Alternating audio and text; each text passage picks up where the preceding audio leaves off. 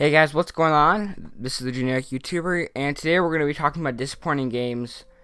This is episode number 2, so if you guys are enjoying the series so far, be sure to leave a like, and be sure to comment, and be sure to subscribe.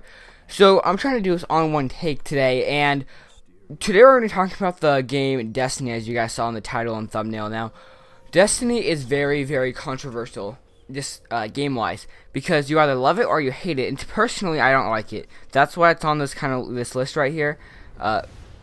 I don't like it for a few reasons I'm going to go over today, and I'm going to say why I think it failed to deliver. So yeah, let's jump right into it. So Destiny, if you guys don't know, is everyone knows Destiny, but just a quick rundown of it. It's from the makers of Halo, so Bungie, actually based in from where I come from. So yeah, right by Seattle. And what it kind of is, it's like a sci-fi on the edge of the solar system, and you get to travel to different planets and stuff. And it's open world RPG.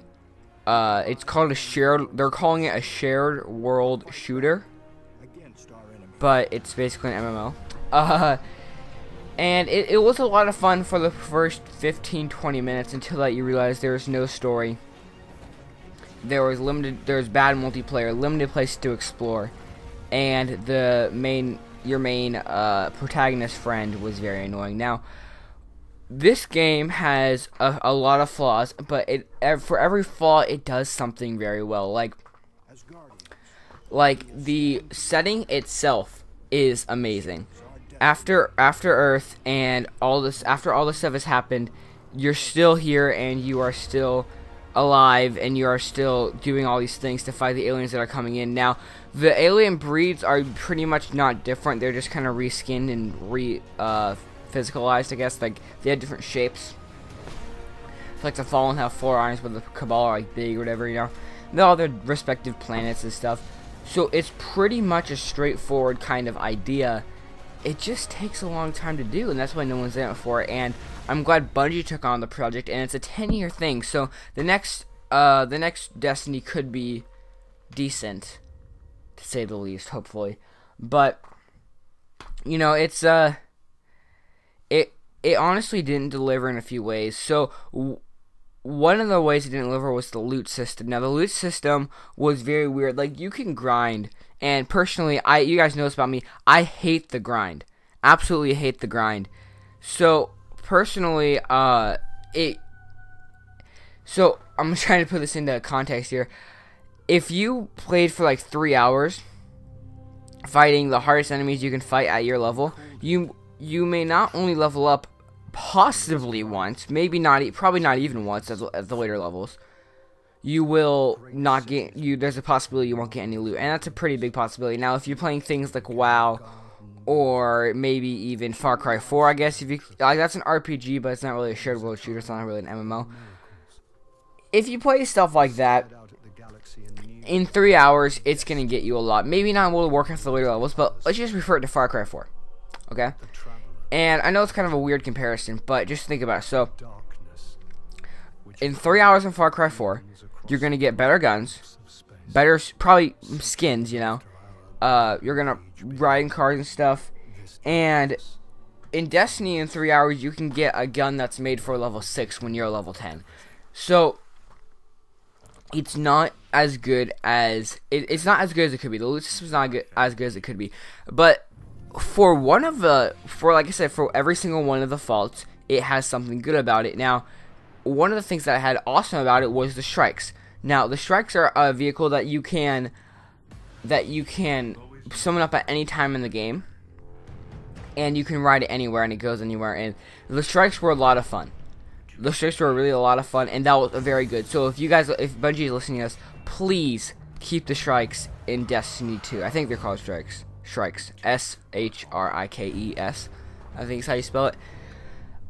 So next is the story. The story I actually didn't even finish because it was just so unentertaining. Honestly, the only reason I went to the story was to unlock the next planet, because I did everything else on the first planet. So I got to the moon, finished everything up there, and then kind of went to the next story mission to unlock the next planet.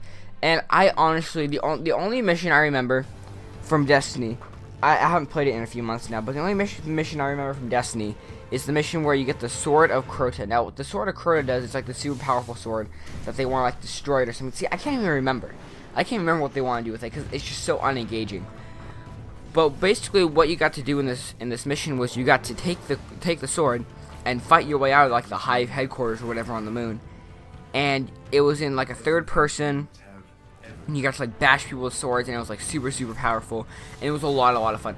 That mission I must have replayed about 6 to 7 times. If you would have made every mission that fun, I wouldn't care about the story. I honestly wouldn't. And at that point, I really didn't care about the story. It would still been a good game if you made every mission that fun. Would have been phenomenal.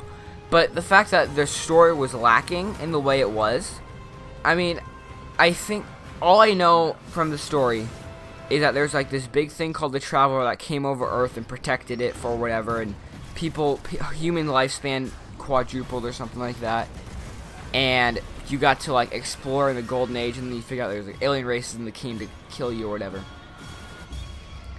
Now, that is all I know of the story. All of it. And I know that you are something called like a guardian who can protect humanity on the last day on Earth. That's pretty much it. Just the basics. So if you could have made the story a lot more memorable, I think that would have, it probably honestly would have kept it off this list. If Bungie would have done what they do best, which is make commemorating stories, Destiny would not be on this disappointing games right now. And last thing I'm going to talk about today is the world expansion. Now what this is it's how much you can explore of each world. So there's literally one place, and it's not even that big.